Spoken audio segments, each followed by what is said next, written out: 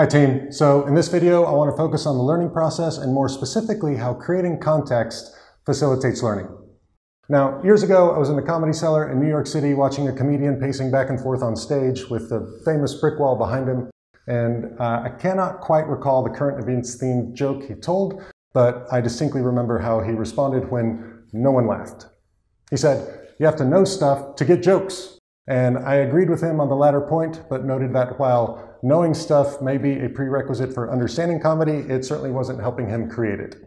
Now, this book, Moonwalking with Einstein, which you can judge by its title because it is awesome, caused this anecdote to flash from memory. The hook that retrieved it from the back of my mind was the author's description of the following paradox. It takes knowledge to gain knowledge. You've probably heard it. And it used a cool study about baseball to make the point. The book reads, "This paradox is captured in a study in which researchers wrote up a detailed description of a half inning of baseball and gave it to a group of baseball fanatics and a group of less avid fans. And the baseball fanatics structured their recollections around important game-related events like runners advancing and runs scoring. You almost got the impression that they were reading off of an internal scorecard. And less avid fans remembered fewer important facts.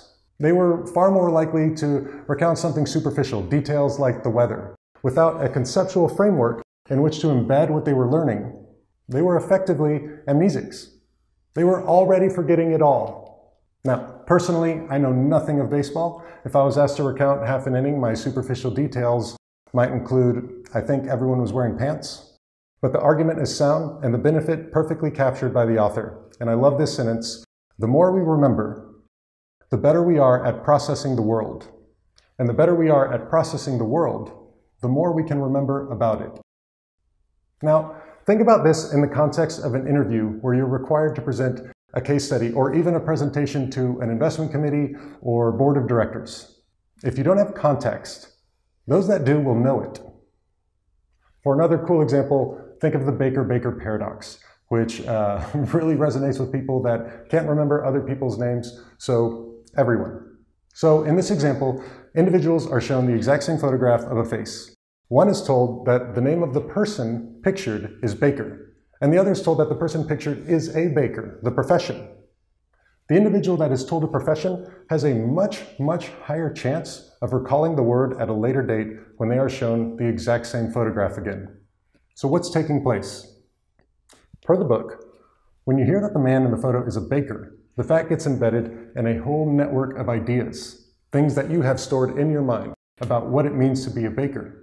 He cooks bread, wears a big white hat, it's covered in dough balls, flour, etc. The name baker, on the other hand, is tethered only to a memory of one person's face.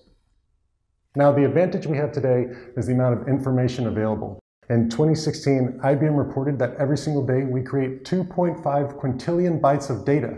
So much that 90% of the data in the entire world back then had been created in the last 2 years alone. I didn't know how to work with the number quintillion at the time, so to present it, I decided to pick something that most people know the size of. The best way I can describe it is if you had 2.5 quintillion hamsters, you could cover the Earth in hamsters approximately 52 times. And at the rate described above, you could do that every day.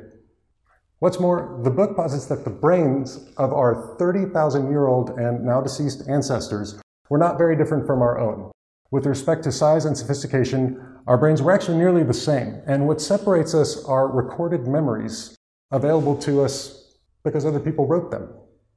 A baby born today may have already been exposed to Beethoven and TikTok in the womb, whereas our ancestors were born part of the food chain. This lends itself to accelerated human development, or accelerated baby development. Now, at the time, and several years ago, I was really focused on teaching and how the brain learns. The objective had the same outcome as any pursuit of knowledge, purchasing copious books on Amazon, and once I received them, I needed an approach to work through all of them, so I committed to a simple daily routine. In addition to periodicals, I read a minimum of 20 pages a day from a book, and to be clear, I don't always do this, but when I want to get up to speed on something quickly, I try and develop a new routine to do it. And to make it easy, if I missed a day, there was no compounding effect. So 20 pages a day works out to 7,300 pages per year.